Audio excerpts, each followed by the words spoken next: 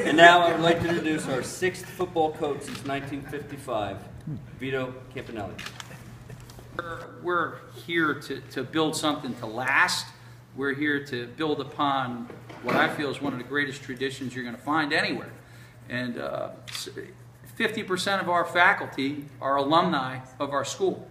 If that doesn't say enough about what we are, nothing does. We have some special people here. And you know, Kristen will tell you, I walked across the parking lot after my interview, and I picked up the phone and called my wife. I said, now I really want this job. You know, like just meeting the people and the quality, and it's so, and again, it might sound like a company line, but it's not. I think that our values and what I try and instill in my players and what our administration wants and mandates is very much on the same level.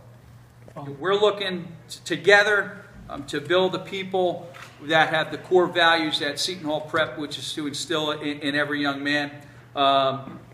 We certainly want to be great on the football field, but make no mistakes about it, we are certainly looking to keep our mission and the philosophy of Seton Hall Prep intact and do things the right way and hold guys to a very high standard on and off the football field. I made a pretty bold statement in saying that I took this job to become the best football program in New Jersey. And I meant that. I'm not, by no means am I retracting that statement. If anything, I would want to build upon it, you know.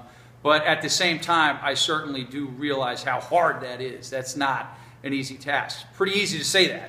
You know, it's incredibly, incredibly difficult to become that. So, you know, it's going to take a lot of hard work, and there's a lot of quality people and a lot of quality coaches that we'll be going up against.